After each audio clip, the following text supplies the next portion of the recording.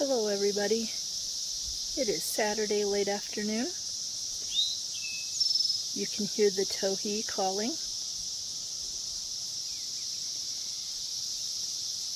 The towhee likes to sit up in that end of that dead tree and just sing and sing.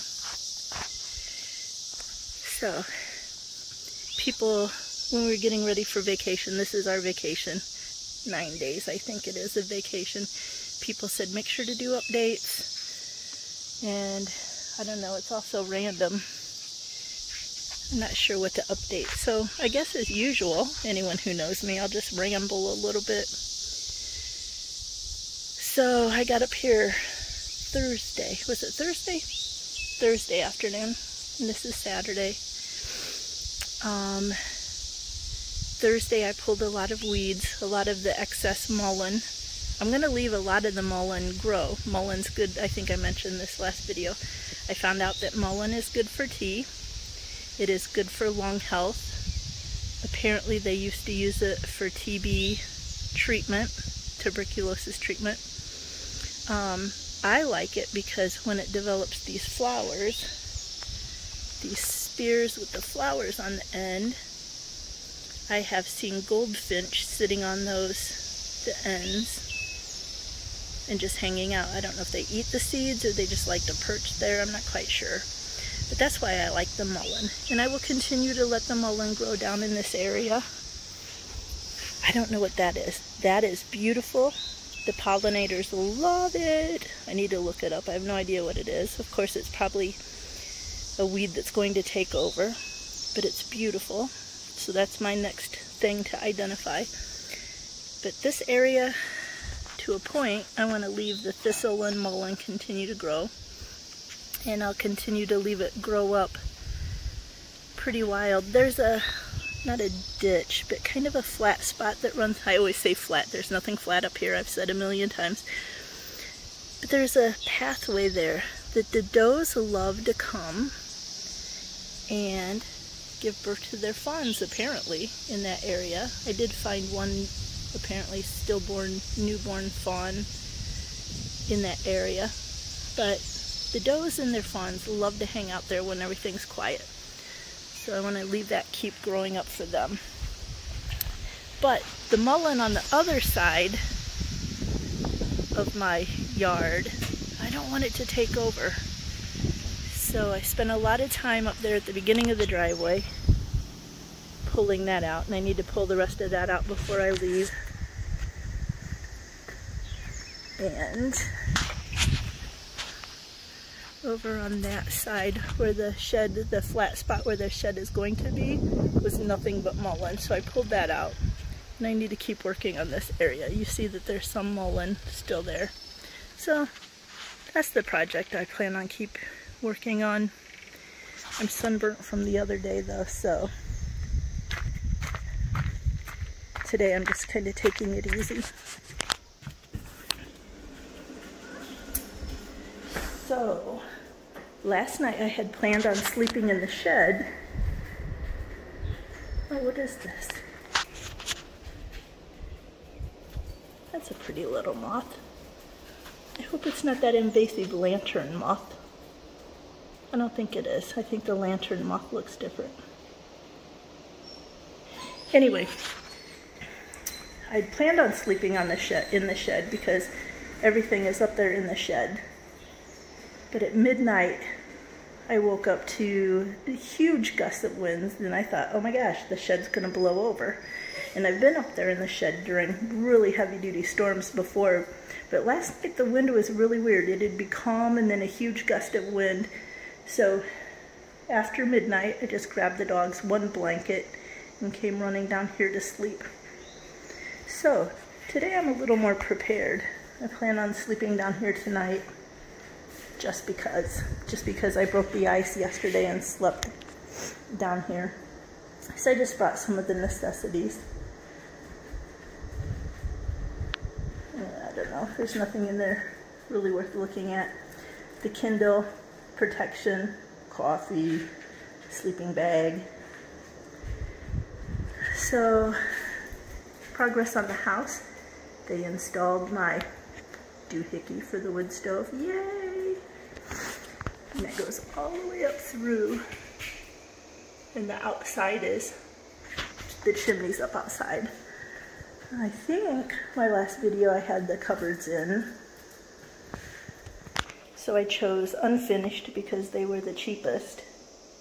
And then once I get my countertop in, I will stain these.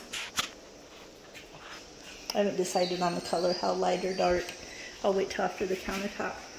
So when they were working here Friday, I guess it was, they mostly got my range hood installed. And of course the thing outside flaps in the wind, so I hope when they're all finished it is a little more secure.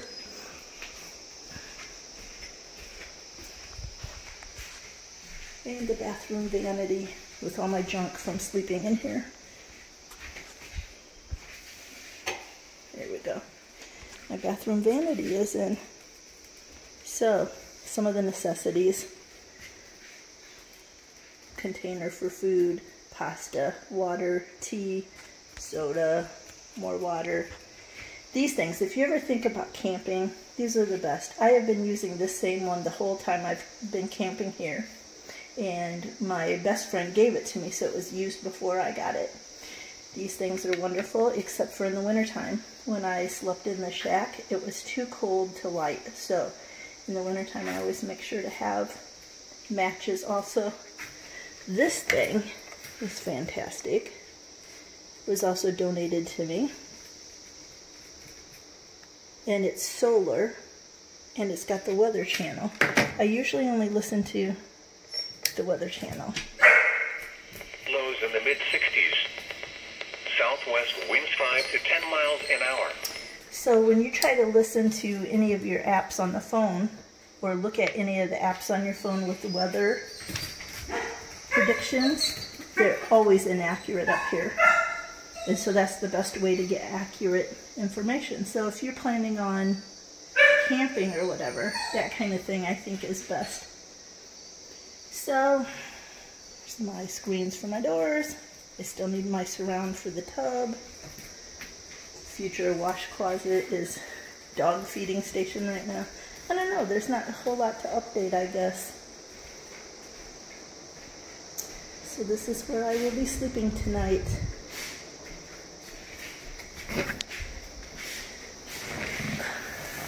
I'm finally brave enough to sleep here. People said, why don't you sleep here before I had doors and windows? I was not that brave. Between the possibility of bears and possums and raccoons and bats. You guys, those of you who know me know that bats inside are not okay. So, I would faint or fall down on the floor and not be able to move, and there's nobody nearby to come fetch me. So, yeah. But now that the doors, now that the doors and windows are in, and I've been sweeping the floor. I need to mop the floor. I've been sweeping the floor, so most of the drywall dust is gone. So here I am. Maybe I'll take you outside and show you the garden. So this is up by the top of the driveway, where the shed, the flat spot where the shed will go. And that's all the mullein I pulled out of that spot. And then the little flower garden. I was so surprised that when I arrived this trip, everything was still there. The tomatoes didn't grow much because it was so dry while I was away. But they're still there. So tomatoes, jalapeno peppers, marigolds, one basil plant, and anasazi beans.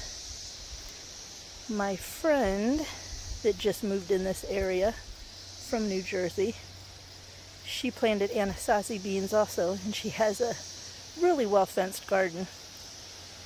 Some groundhog got in there and we can't figure out how. We don't know. Do groundhogs climb fences? Because it doesn't seem like it could get in any other way. Ate her anasazi beans. So I am surprised mine are all still here, along with my marigolds. My Japanese maple is still there.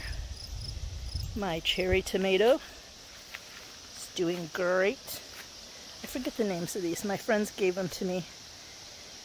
They were created by some university in New Jersey, maybe. She swears by them. She loves them. I have to try to remember those names or ask her. So those are bigger, like a slicing tomato. And these are cherry tomatoes from what I had here previously.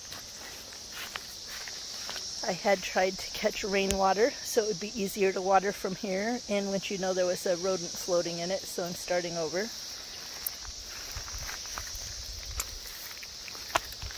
I don't know if you can see, but back there are 2 squash in the ground.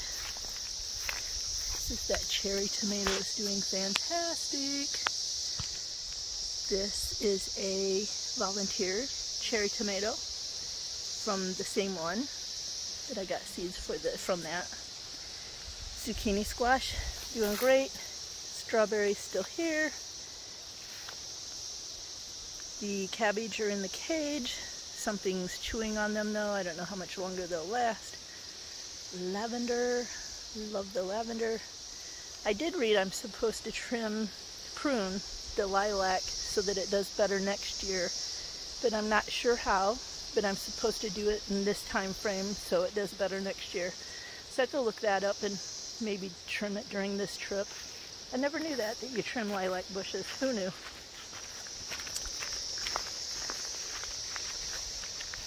There's a little better maybe. Look at the cabbage. Calendula. And look, coneflower coming up. I'm surprised because that's where I thought it was going to come up and it did not. So there, I don't know if that's a volunteer or if that's a plant I planted last year that's just now coming up. I don't know. So there we go. That's the little bit of a garden. I'm kind of wimpy out here today because one of the neighbors stopped by and said there's an angry male bear running around. That it killed, oh jeez, cicadas. I'm so done with the cicadas.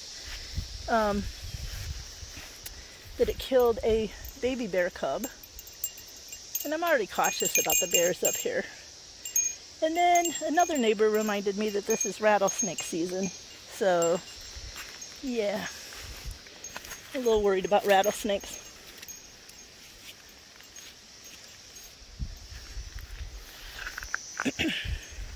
Sorry, had to straighten the prayer flags. So, everybody who's struggling right now, I still think of you all the time. Especially while I'm up here. So apparently all my little spinny doodads and things that wave in the wind seem to be keeping the deer and assorted things away, so that's good. I hope they also keep away the bear. Okay, let me go up here and show you something else. I have no idea if you can hear. Oh, now it flew away. One year I was up here and I listened to some eagles, and my daughter-in-law helped me identify that they were probably golden eagles, and I'm hearing the same thing, and I've been watching them today, but they fly so high up it's impossible to really see them.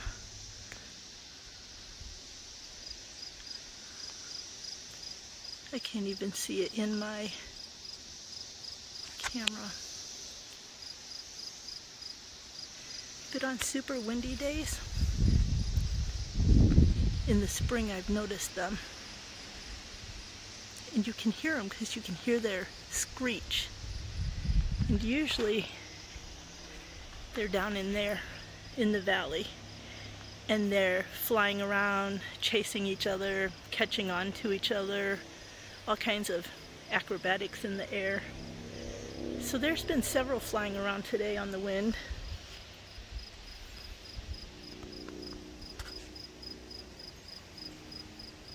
Yeah, I'm not going to be able to come close to finding it.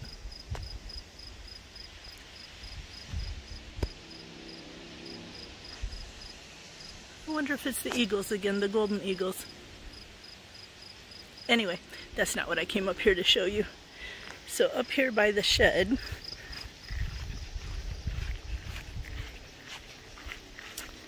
is a little serviceberry tree. I always call it smokeberry. It's a serviceberry tree, and it is a smoke something variety.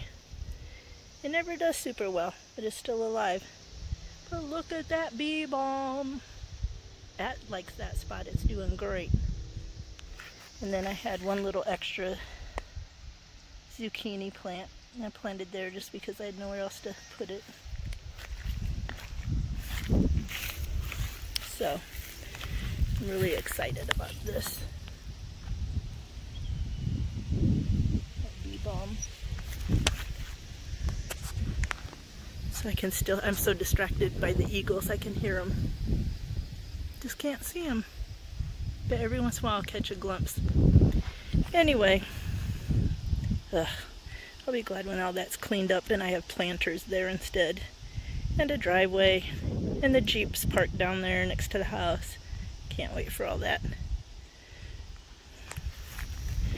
Hopefully over the next couple days I will get the mullein pulled out of the spot where I planted the deer plot seeds, and the clover had been growing here.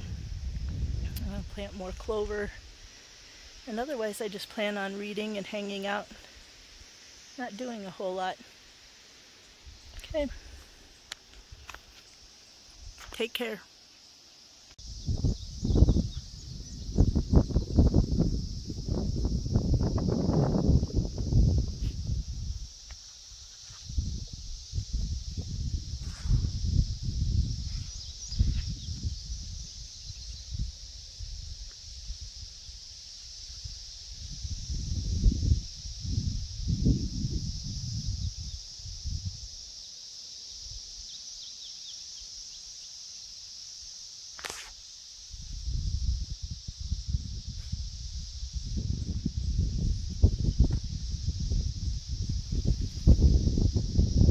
Well, of course, every time I shut the video off, they stop making the noise. They're still flying around up there, but I don't think you can see them at all. And I'm starting to wonder if they're bald eagles. I do know that the South Branch, Potomac, is down in that way. And that there's a scenic train that people can go on rides and see the bald eagles, among other things. So maybe they're bald eagles. I don't know. I know they're not vultures, because if I was standing out here this long, the vultures would be swooping down to see if I was snack yet. Vultures check me out often. But yeah, these are some kind of eagle or something. And they fly so high you can just barely see them. You can only hear them if you're listening closely. But I am not able, I don't think. Willie, I'm not talking to you. Not eagle. So look, okay, see what I said about the vulture? I don't know if you can see it. Here it comes. It's like, is that old lady snack yet? Many, many vultures up here. And they fly very close to take a look. But whatever is out there. Willie!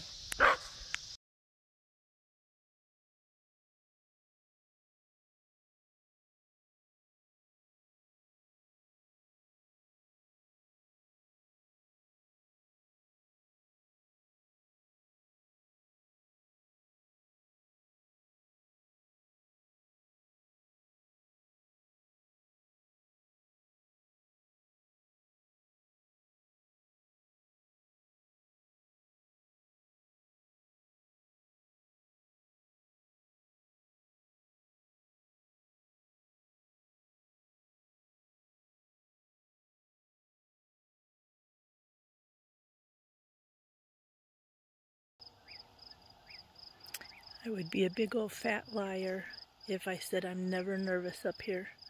Sometimes it's a little weird up here at night. It gets a little scary once in a while because you can't see what's out there. The sound from the highway carries up from the valley below, so I can hear things down there. Sometimes I can hear voices from way down the road. There's a house with a balcony. And if they're out, I guess when they're outside, I can hear their voices.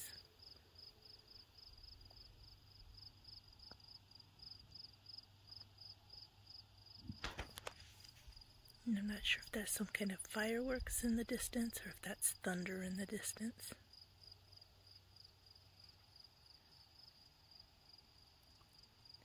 It's pretty awesome up here.